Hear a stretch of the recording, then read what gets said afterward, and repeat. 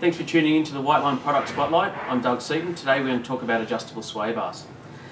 We often get asked a few questions. Why do we make adjustable sway bars and they don't come adjustable from OE?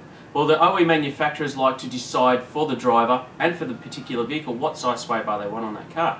It also lets them decide what handling characteristics are available from that vehicle.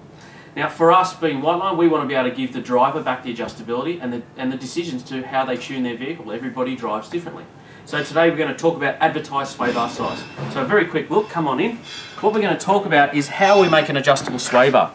Okay, so you can see here there's a few different versions. There's a 2-hole version, a 3-hole version, and a 4-hole version.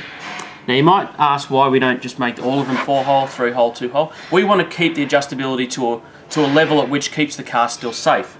Now, to verify or to say how we make them adjustable, by changing the distance between the D-bush mounting and where the sway bar link bolts on, we actually change the reaction or the lever force that's within the sway bar. So by bringing the sway bar link closer to the D-bush, we're making that sway bar stronger.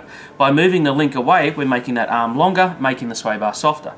With advertised sway bar rates, because we often get asked this question as well, is what size is that sway bar? Now, just to confuse things a little bit, on a 2-hole sway bar, the advertised size, if we say that's 22 millimeters, is actually right in the middle of those 2 holes.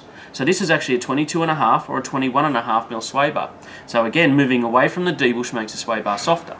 When we go to a 3-hole adjustable bar, D-bush sits roughly here, the middle hole is the advertised size. So if this is a 24 mil sway bar, that's 24. We go one away from the D-bush, makes it 23. We come one closer to the D-bush, we make that a 25 mil sway bar. Alright, when we go to the 4-hole sway bar, this is the D-bush right back up here. Second from the end is where we're going to put our advertised size. We go, say this is a 24 mil bar, one away from the D-bush, 23. Back to 24, 25 and 26. Alright, so that's how we roughly do our sway bar listings. If you want to know more information about the sway bar rate, the sliding scale is actually on the website.